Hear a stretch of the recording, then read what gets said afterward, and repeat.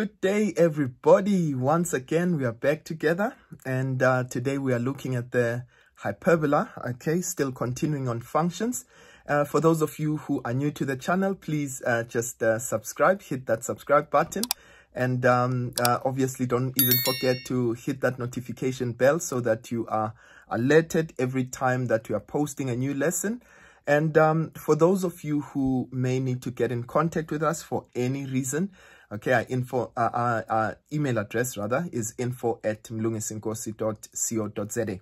All right, so quickly let's have a look at what we have in store for you for the hyperbola. Okay, so in this case, we've got a general equation of a hyperbola, and it is as follows rather. Y is equals to a. This is x minus p plus q. Now, just a few things to consider when it comes to the hyperbola. Okay, so first of all, we know that when the value of a is greater than 0, now meaning that value over there, okay, so when a is greater than 0, you normally would have, now please, I want you to note, let's say these are our axes, so it means that your hyperbola would exist in the first quadrant as well as in the third quadrant.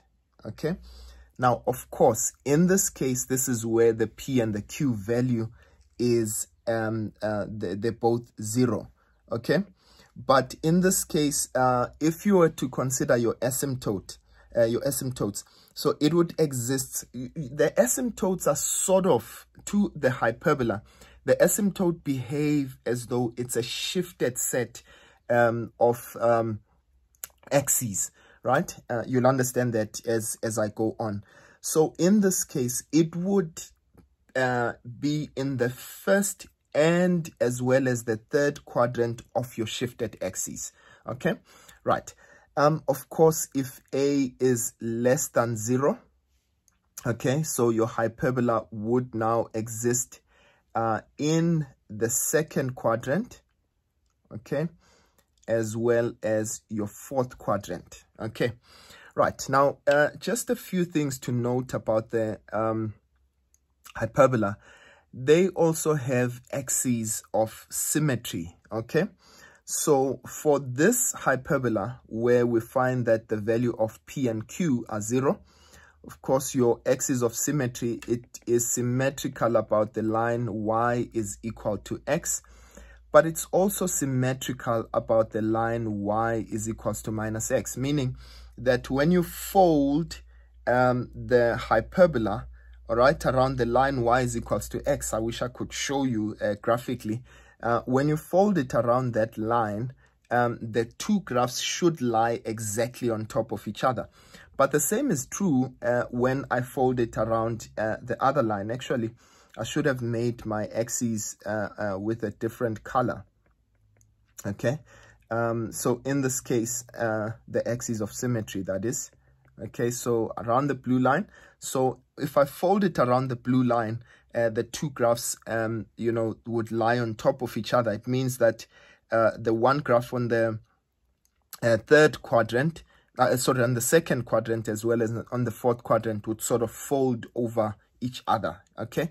Now, if you look at the graph that we drew, where a is greater than 0, again, okay, symmetrical about that line y is equals to minus x, okay, but also symmetrical about the line, let me just draw it in a blue color, y is equals to x. So meaning when you fold it around that line, the two graphs should lie exactly on top of each other. Okay, right. So now let's talk about the asymptotes, the p and the q value. Now in this particular case, the one that I drew here, we said both p and q are 0. So it means your x and your y axes behave as the axis of symmetry. Well, not axis of symmetry, rather, as your asymptotes. So what are asymptotes? These are lines that the graph never touches. Okay, so let's have a quick look at it. Okay, so now I'm going to take a graph, and I want us to basically look at a graph, but just another thing to consider. Okay, so when we take, let's say for argument's sake, we know that at the asymptote, you know, the graph never touched. So if you're considering, okay, I just want to, you know, talk about that quickly. If you're considering, in this case, the values of P and Q, okay, talking about P and Q, in fact, yeah, let me go back to that picture there. So P, okay, would be what we call, in this case, your vertical asymptote, I don't know about you, but I always struggle with vertical and horizontal. You know, some people struggle with left and right, you know, obviously all the time. I just try to wave my hands to know which one is my left or my right. So with horizontal and vertical, I don't know about you, but yeah, I kind of struggle with that. Okay, so so P would be our vertical asymptote. Now, please remember, vertical is this one here. So meaning for your vertical asymptote here, so we're saying if X is equal to P, so that value P there, note that I am changing the sign. Okay, so meaning if I've got X plus 3 for argument's sake, so it means what would be my vertical asymptote? It would be where X is equal to minus 3. Okay, so remember that it changes sign. So it means that my vertical asymptote would be at X is equal to P in this particular case. Right, but what does it mean? Look at our Q value. There's our Q value over there. So in this case, it means that your horizontal asymptote, so Q would be your horizontal asymptote. Okay, right, don't worry, all of this is going to just make sense in a few. All right, so Q is your horizontal asymptote, so meaning that your horizontal asymptote here, note that it does not change sign. Okay, so sorry, look at that, I'm saying X. So your horizontal asymptote, remember horizontal line goes across like that. Okay, so horizontal line looks like that. So for the horizontal asymptote, in this particular case, you've got Y is equal to Q. So note the P value changed sign, but the Q value remains exactly as is. Okay, right, now in this particular case, let's just take a an example. Okay, but before we take an example, just one other thing just to talk about quickly. Remember that we also can, just like we did for the parabola as well as the straight line, talk about the x-intercept, and nothing changes when it comes to the x-intercept. What happens at the x-intercept? We know, I don't know why my pen keeps doing this. We know in this case at the x-intercept, okay, this is where you know, X is equal to, or rather Y is equal to 0. Okay, so at the x-intercept, okay, my pen is giving me just a little bit of an issue. Okay, so at the x-intercept, we know that Y is equal to 0. All right, so we know that Y is equal to 0. Okay, so you do the same for, you know, the hyperbola. And obviously, we know also at the y-intercept, it means that X is equal to 0 as well. Okay, and obviously, we'll do all the substitutions. Now, just one last thing that I want to mention before we get into an example. Okay, so what would be the domain for any hyperbola? Remember, we say that, well, in this particular case, what's the domain? It's where the graph exists along the x-axis, right? In this case, it would be X is an element of real numbers. Okay, you'll see it as we, you know, X is an element of real numbers. But remember that our asymptote, this is where it does not exist, right, in the x. But x in this case, okay, we say that x cannot be equal to p. Remember what p is. That's our vertical asymptote, right? So it does not exist where x is equal to p. And then what about our range? For the range, we know that y also would be an element of real numbers. Okay, so it exists everywhere except where y is equal to q. All right, so that is how the cookie crumbles when it comes to the hyperbola. All right, so quickly, let's look at our first example. All right, so let's look at our first example. So they say that draw the graph of x times y, which is equal to 3, and show all x's of symmetry. All right, so what are we going to do first? So remember, so what we're going to do is, let's start by taking the graph and putting it in standard form. We've got x times y is equals to 3 there, okay? xy is equals to 3. So let's put it in standard form. We want y to be the subject of the formula. So we're going to just divide both sides by x, okay? So in this case, we're going to say, okay, so in that case, we know that y is equal to 3 over x. And obviously, x cannot be equal to 0 in that particular case. So now we've placed it in standard form, okay? Now, if we want to take it to the very standard form, okay, so this simply means y is equal to 3 over x minus 0 plus 0, okay? So if you remember what we did initially, okay, so we had that p and q value. So what does that mean in this particular case? So what are our horizontal and our vertical asymptote? So in this case, it means that our vertical asymptote is going to be x is equal to 0. So that's our vertical asymptote. Okay. And our horizontal asymptote is y is equal to 0. This is our horizontal asymptote. Okay. Don't you just love the sound of nature? I can hear birds outside chirping. Okay. So we've got our horizontal and vertical asymptotes, right? But we know also that the value of a for this particular graph is equal to, is a positive. So we know that a is greater than 0, okay? So in that particular case, it tells us that our graph is going to exist in the positive as well as the, in the first and the third quadrant, okay? Right. Now, let's quickly talk about the axes of symmetry. Now, please, I want you to remember this when it comes to the axes of symmetry. By the way, I almost forgot the y-intercept as well as the x-intercept.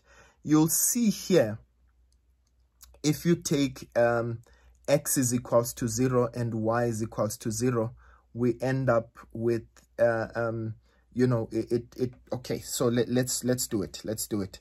So y-intercept, okay, what happens at the y-intercept? X would be equal to 0. Now let's take our equation. So y is equal to 3 over 0. And of course, you would know whenever you divide by 0, okay, in that case, you get infinity. So in that case, we know that,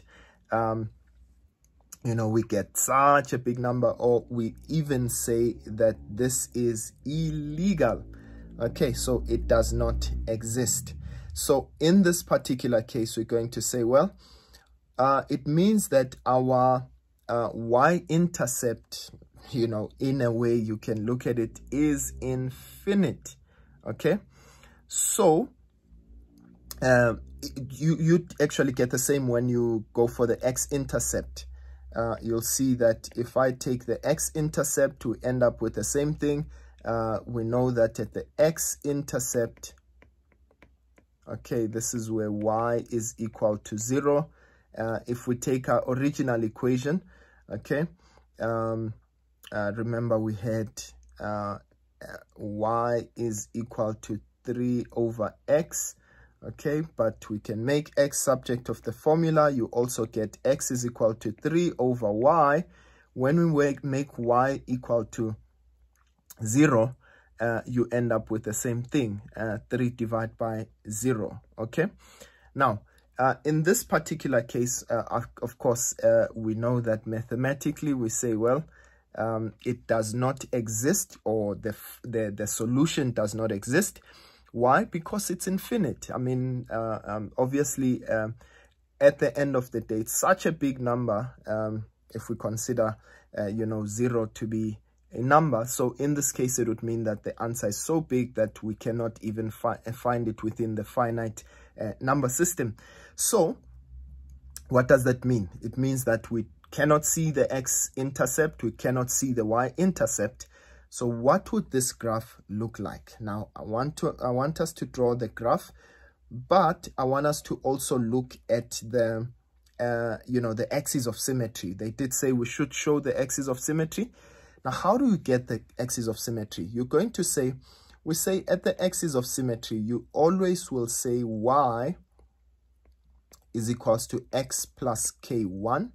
Now, this is for the axis of symmetry. Axis of symmetry. I always forget to change colors, so that at least there's a bit of variation. So x is equals to, y is equals to x plus k1. Another one would be where y is equals to minus x plus k2. Just keep that in mind. We'll do that. You'll see it properly in the next, example. Now, what are we going to substitute? We are going to substitute our p and our q value, okay, to determine the value of k1. All right. So we are going to substitute our asymptotes in order to why? Because at the the axis of symmetry, the axis of symmetry would pass through the points where your asymptotes meet. Okay, right. I don't want to overcomplicate this. So what are p and q value in this case? We did say that p is equal to 0, as well as q is equal to 0. I don't think did I write that out overtly? No, we didn't. Okay, so I indicated it there, but it means that our asymptotes, that's going to be p is equal to 0 and q is equal to 0. Okay, yeah, well, we had written it here. Vertical asymptote, x is equals to 0 and y is equals to 0. Now, to get the k value, of course, you're going to substitute our p value and our q value, which is 0, plus k1. And of course, you'll see that k1 is equal to 0. Okay, so it means that it will pass through the origin. But the same thing is true here.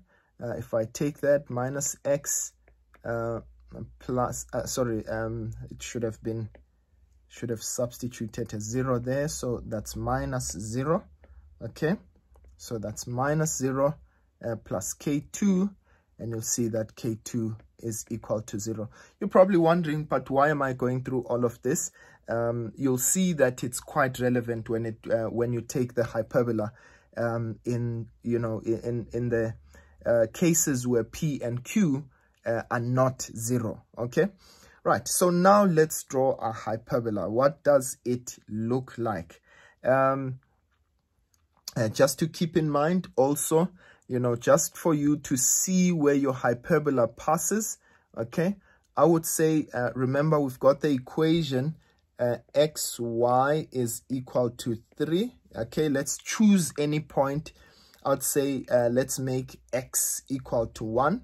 Okay, so it would pass through the point when x is 1. What would be y? So it means that y would be 3. So our hyperbola would pass through the point when x is 1 and y is 3. But let's take another one for the third quadrant. Let's take x is minus 1. I'm going, or in this case, when x is minus 1 times y, which is equal to 3. So in this case, you get minus 3. Okay, so our hyperbola would also pass through the points -1 and -3. Okay, right, now let's draw this hyperbola quickly. All right, so there's my axes. Okay, maybe I should have used the ruler. Right, so I know that my axes, my x-axis and my y-axis become my, that's y and x, sorry about that. Okay, so my x and y axis then become my asymptotes as well. All right, so 1 and 3, so let's say that's where x is equal to 1 and y is equal to 3. Let's say it passes through that point there. Okay, so we know a is equal to 0, so we know our graph would actually very difficult to okay, so that's where our graph would pass, and then it would also pass at -1 and -3. Okay, so there's our graph there. Okay, I'm trying to be as meticulous as possible, sorry about that. Right, so this is what our hyperbola would look like, right? So I would just prefer to label those points. So that's 1 and 3. That's -1 and -3.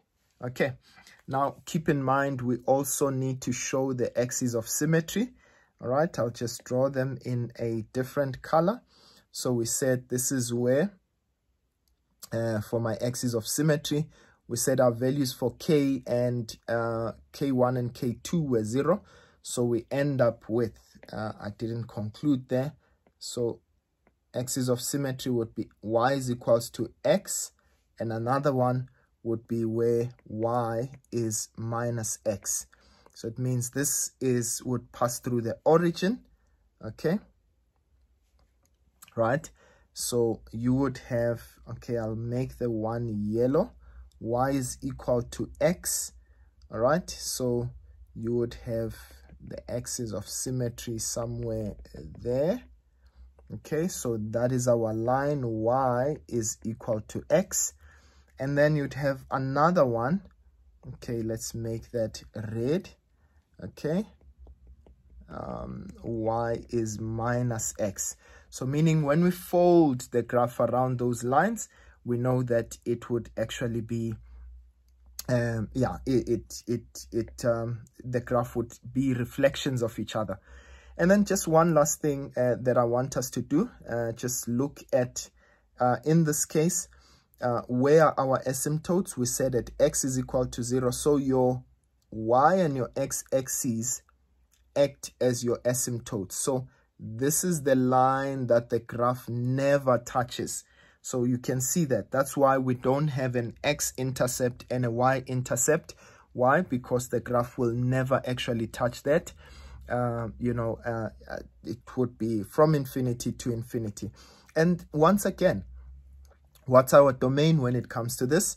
It means that x is an element of real numbers, but in this case, x cannot be equal to 0. Okay, and then also, what's our range? So this is our domain. Okay, so our range in this case would be y is an element of real numbers, but also once again y cannot be equal to 0. In fact, if I remember, I don't think I put that not equal to earlier on. If I did that, it must have been a mistake. Please just correct that. Okay, right, and so goes our first example. I hope that made sense. All right, so what I want us to do, let's take another example where P and Q are, are values that are greater than 0. Okay, so let's look at it quickly. All right, now for our second example, they say draw the graph of y is equals to 2 over x minus 1 and minus 2. So the first thing, let's start with the x and the y-intercept.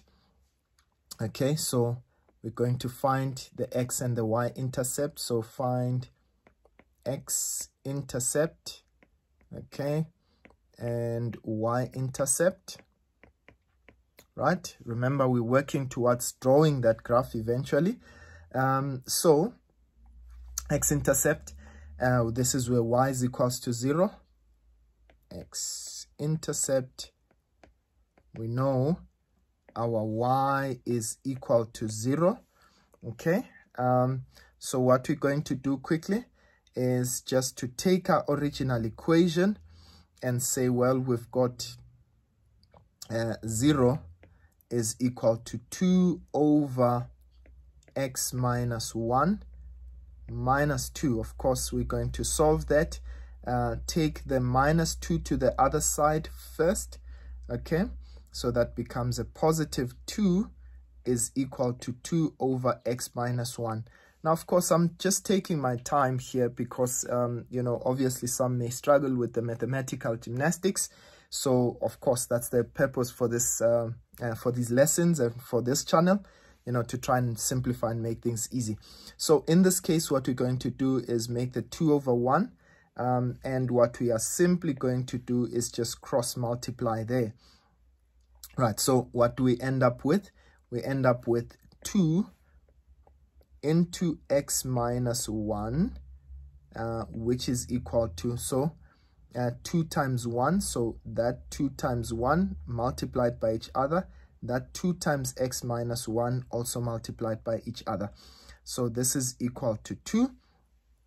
And of course, what I can simply do is just divide both sides by 2. If you wanted to, you can multiply inside the bracket, but it's just going to be longer. So those cancel out, okay? So obviously 2 divided by 2 is 1, okay? So in this case, I've got x minus 1 is equal to 1. And so x is equal to 2, okay? So though that's my x-intercept, all right, that's our vertical asymptote in a sense. Right, so vertical asymptote, this is where x, sorry, not a vertical asymptote rather, this is going to be our x-intercept, okay? So x-intercept, let's say, we know that at the x-intercept, we will have x is equal to 2. Okay, so this is where x is equal to 2 and y is 0. And then let's talk about the y-intercept, okay? I'm sure you already see that one. That's going to be quite simpler. So that's 2 over x minus 1 minus 2, okay? So now what happens at the y-intercept, okay? Sorry about that. I'll just write it underneath. So what happens at the y-intercept? So y-intercept, this is where x is equal to 0. Y-intercept, we know that x is equal to 0. So I'm going to substitute 0 in place of x. So y is equal to 2 over 0 minus 1 minus 2. So what do we end up with? So we end up with 2 divided by -1, which is -2, -2. And so our y-intercept is -4. So meaning that the graph will also pass through the points 0 and -4. Okay, so we must just keep that in mind. But it will also pass through the point 2 and 0. Okay, so it will pass through 2 and 0 as well. So 2 and 0 over there. All right, now we've found out what our x-intercept and our y-intercepts are. Okay, so we know the graph will pass through that point and that point. Okay, but now what do we want to do? We want to find our asymptotes, right? So number 2, our asymptotes. So remember, okay, there, I think I'm spelling it incorrectly. Okay, so our asymptotes are, asymptotes. Okay, so in this case, how do we find the asymptotes? Remember, we go back to the original equation. Okay, we said this value over here that I'm going to circle in the yellow, okay, that represents our x asymptote. So in this case, this is our vertical asymptote, right? So our vertical asymptote is x is equal to 1. Can you see that? We said it changes sign. So vertical asymptote, x is equal to 1. Let's not make it rocket science, right? But what about our horizontal asymptote? Our horizontal asymptote, when you go there, the original equation, you can see it's the one I'm going to circle in the red. Okay, sorry, I used white instead. Okay, so the one I'm circling in the red, so that's my horizontal asymptote, and I know in that case that my horizontal asymptote, that's going to be y is equal to a -2. It does not change sign. So please remember that it doesn't change sign. Now, let me now find also the axis of symmetry. Okay, we're going to draw the graph, but now we are finding the axis of symmetry. This is where I said there are going to be 2 axes of symmetry. Okay, so the first one is where y is equals to x plus k1. And what did we say? We said we must substitute our p and q value. And remember, what are our p and q value? It's the ones that we just found there. Right, so in the place of x, I'm going to substitute 1. And in the place of y, I'm going to substitute the -2. Okay, so so that's -2 is equal to x. You know, I keep repeating the same mistake. In the place of x, I said we substitute 1. So so 1 in place of x plus k1. And let's try to solve that. So it means that our k1 value would be equal to a -3. All right, so it means that one of our axes of symmetry is going to be y is equal to x minus 3. Okay, right, let's find the next one. Okay, let me just draw a line there. Y is equal to minus x plus k2. And then once again, we're going to substitute the very same values. Y is equal to -2, our p and q value, -2, and x is 1. But remember, we already had a negative here, so this is plus k2. If we take the -1 to the other side, it becomes positive, so it's -2 plus 1, and k2 would therefore be equal to -1. Okay, right, so in this case, it means our other x of symmetry is minus x minus 1.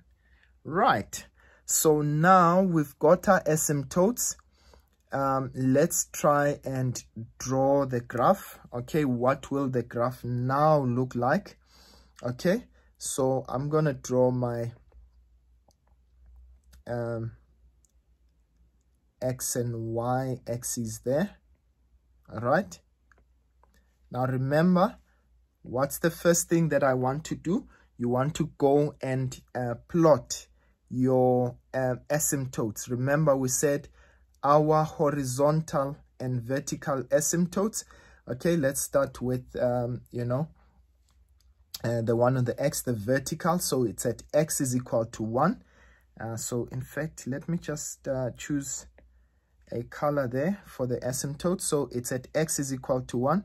So this would be, let's say that's my vertical asymptote. It is at x is equal to 1. Okay, and then my okay, let me just draw 1 there. Okay, so my horizontal asymptote is at y is equal to -2. Okay, so it means that my horizontal asymptote is at y is equal to -2. So those are my asymptotes. So meaning that point there should be 1 and -2. Okay, now ladies and gents, I want you to please note in this case, so that means in a sense where I've drawn my asymptotes, it means that I have now shifted my axis. It means that my first quadrant in a sense for this graph now becomes that line there, and my my first quadrant becomes that spot over there, and my third quadrant becomes that spot. And the reason I'm talking about the first and the third is because our a value is greater than 0. Of course, if our a value was negative, what I mean by that is that if for argument's sake in this equation we had y is equal to say -2 over x minus 1, so in that case we know that our a value would be negative, and as a result we would deal with it appropriately, right? It would be in the second and the fourth quadrant. Now, all right, so we want to just make sure that we are drawing our graph as it should be. Right, now let me go and plot before I draw the graphs. Okay, let's go to our x and y intercept. Right, remember we said x-intercept, that would be 2 and 0. Okay, so where x is equal to 2 and y is 0. So if that was 1, x is see, I'm erasing now. Okay, x is equal to 2, so it's that spot there. So it means that our graph should cross that line over there. And then what about our y-intercept? We said that's 0, where x is equal to 0 and y is -4. I should have extended the line a little bit. So if that's -2, okay, let me just make a little bit of space here. Okay, so if, okay, I'm extending my line a little bit. Okay, so that's going to be 2 and 0 and -4. So that's -4 over there. All right, so now let's try and draw our graphs. Okay, so our graphs, going to try goes all the way there and it never touches. Okay, remember it should pass through that point there, and in fact let me label that point. That should be 2 and 0, and obviously on the third quadrant, okay, it should also exist there and it should pass through this point. Okay, so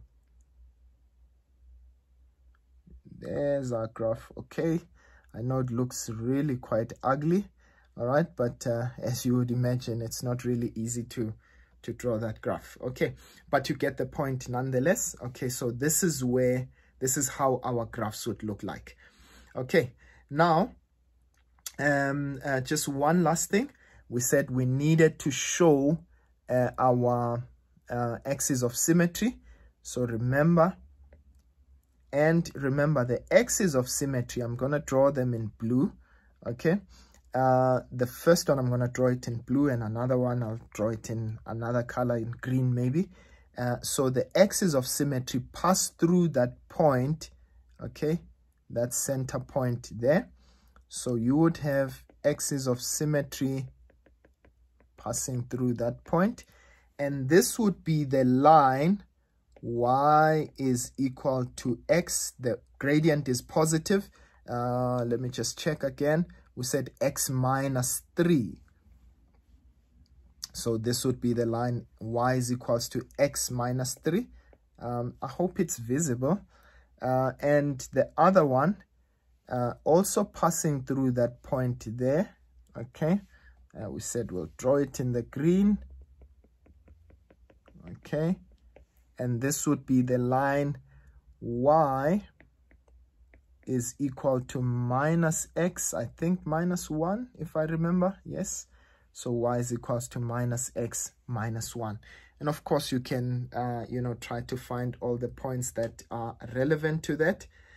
In fact, I quite think, the one mistake that I made there, our y is equals to x minus 2 line should have actually passed through that point as well.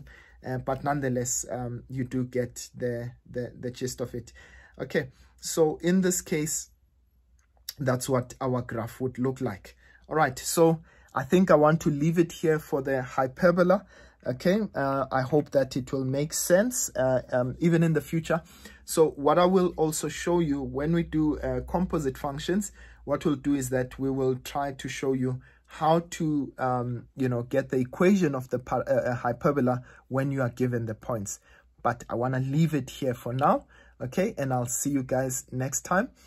Please don't forget to subscribe, and please just continue to tell even more people, recommend, share, tell as many people. We're trying to get to 50K, and I think we will get to that number. But obviously, because we give good value and good content all the time, we'll do our best. Okay, otherwise, from me for now, I'll see you guys next time. Sharp, sharp.